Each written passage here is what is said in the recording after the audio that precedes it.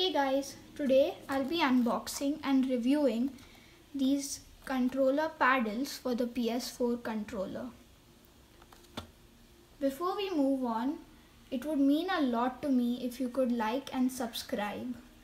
I take a lot of effort to make these videos and it really keeps me motivated if you subscribe and like. So without further ado, let's move on.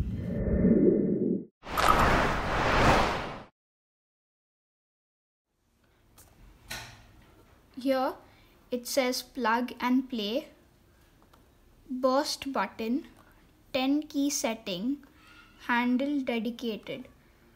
So you can just take this and plug it into your controller. I'll take this into more details a bit later. Here it gives you the measurement of it and stuff like that.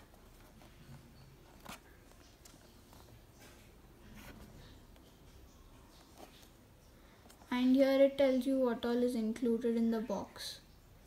Now let's unbox this. I've removed this tape, I've cut it. So let's open this. There's a plastic thing that's holding this, and there's a user manual over here. So as you can see, this is what's written, and inside it tells you all the features and how you can use it. Let's take a look at this. So this is the product itself.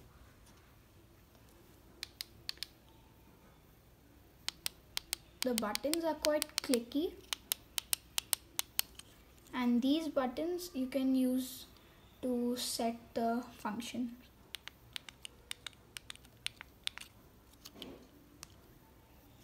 You can plug this into your PlayStation controller. So next to your headphone jack there's a slot. You can plug it into that. I'll put this on my controller and I'll be back. As you can see, I've applied it to my controller. I also have this analog stick to help with my aim. So you're supposed to keep your ring finger resting on this. And for those of you who play claw, you can keep it like this. And if you use your ring finger to press it with this, you will have a tough time because you need to use your little finger to press it. But it's still doable, it's just that it's not comfortable. Personally, I don't play claw, so for me this is quite good. But one thing to note is that if you have a controller grip, it will not work. So I have this controller grip which was on my controller and it just wouldn't fit. So keep that in mind if you're buying this. I'll show some gameplay on this, but for now I'll just use it for some time and then I will record some gameplay in Fortnite and Minecraft. For today that's it. See you tomorrow. 2,000 years later. Hey guys, so I'm back. I did this recording once before, but the thing with it was it crashed and my screen recording did not get saved, so I'm doing this again in case you're wondering why all this is there. You will come to know in a bit. So I have these two buttons mapped to L2 and R2. This one's R2 and this one's L2. So the reason I've done that in Minecraft is because you can use L2 to place blocks and R2 to hit or punch or whatever you want to call it. And you may be thinking, don't you have your triggers for that? Yes, I do have my triggers for that, but this controller attachment has a secret feature that they don't mention on Amazon when you go to buy it. So I'll show you. At the back you can see there's one other button and it has turbo written on it, right?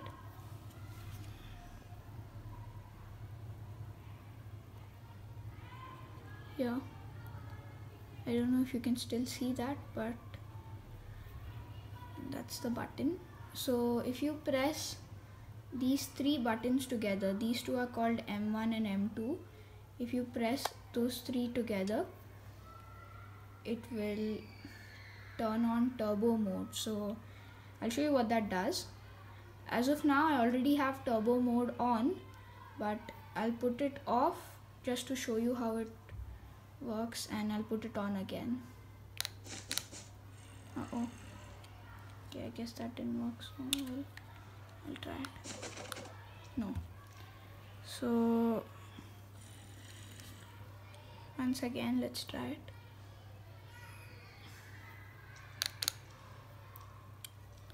I think it has deactivated turbo mode.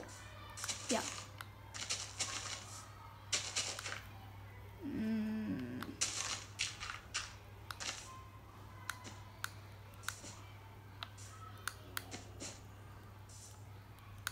Yeah, I'm quite sure it has.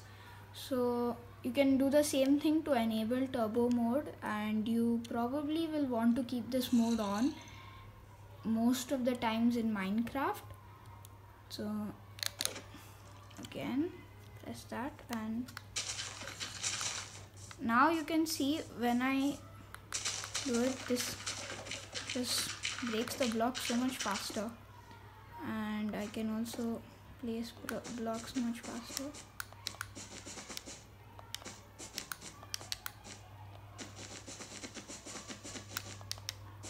Supposing you are playing Minecraft PvP and then someone just randomly shoots you, you can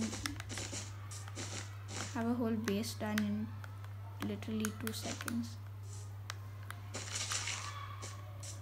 So you can also change what functions these buttons do.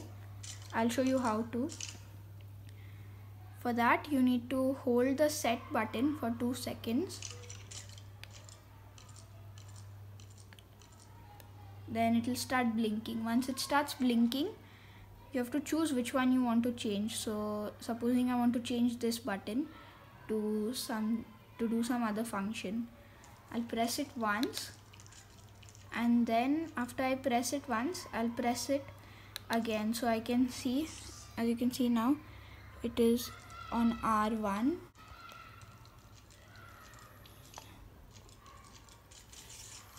So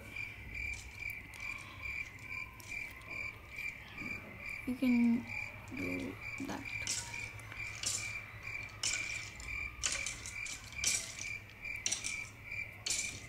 And once you change it, you can press the set button, so it will lock it on that and you can continue using it. But I don't want it to be on R1. I'm going to change it back to R2. So R2, you just keep pressing it as many times as you want and set. So there you go.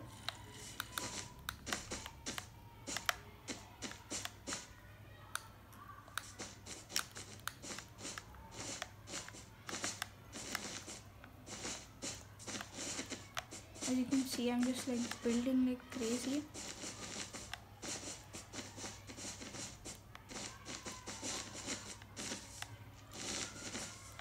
And that's why you will want to use this turbo function in Minecraft.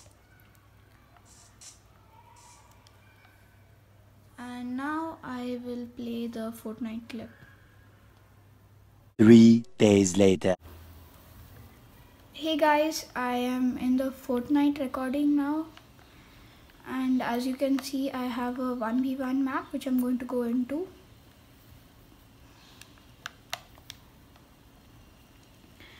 I'll tell you guys some reasons you should use this while playing Fortnite and just the benefits of it. So firstly, I have this mapped to my jump. So as you can see, I'm jumping when I press this. And then I have this as my edit mode. So, and I've mapped my touchpad to build. I know how I said in the start that I don't play claw. Okay, it's kind of hard to know what I'm doing because I haven't played for a few days.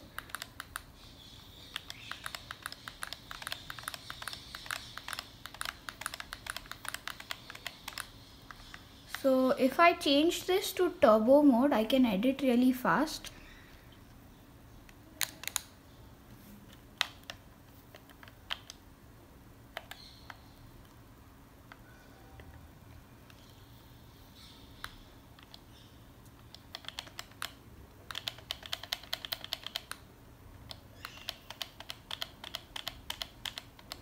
It doesn't always work, but if you get the timing right, it's quite easy to do.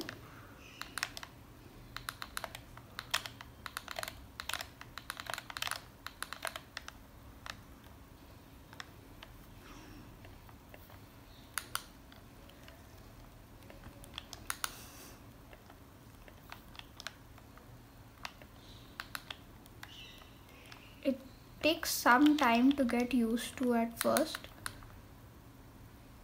Like as you can see, this is what happened to me. So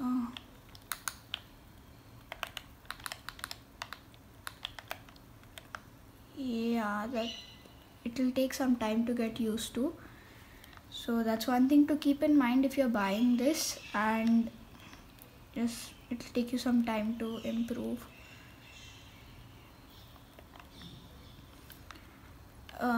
So if you want to play claw with these paddles, it makes it really easy. So like, it's not too hard just to press this to take out your pickaxe, right? And then this to pick up something. And this, I also have this mapped to my build mode. So I have the whole thing, and this is my main switch mode, and this is my switch mode / edit. So if I hold this, it will open my edit mode.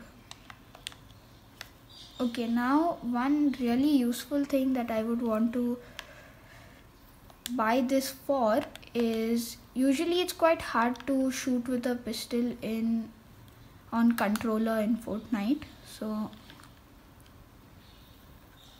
you can map this, one of the buttons, to your shoot. Now that I have this mapped to my shoot button, you can see how fast I'm able to fire with the pistol. This is as fast as you can get, and even with the SMG, this is basically like, if I had to, you can see that's really as fast as I can get, not too much faster than that. So that's one of the reasons you'd want to use this if you're playing something like Arsenal. This is really useful because you don't really build that much any which way in Arsenal, and if you're on controller and you're versing a person who's on keyboard and mouse and both of you only have a pistol, this is the best you can do against them.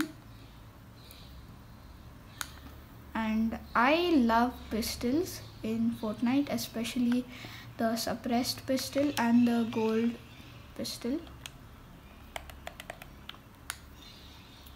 because the damage on this is insane and the fire rate is insane as well, and it's only insane with these paddles. So I would recommend you to buy these paddles to conclude. and it's worth every single rupee you spend on it. Because if you compare this to the other paddles which are on Amazon, those are like ranging from 2000 all the way up to 7,000-8,000 for the original Sony back button attachment. If you buy the same back button attachment from Sony in, say, America, you will get it for much cheaper, but they just don't manufacture it in India, so the import and stuff, it costs way too much. And that's why I will recommend you to buy this attachment.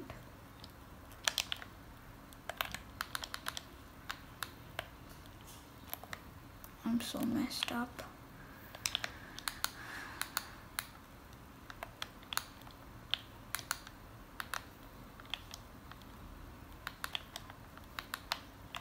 Sorry for how bad I'm playing. So I will conclude the video here. Buy this. Okay, if you're playing a competitive game, it gives you a huge advantage. So yeah, that's it for this video. Thanks for watching.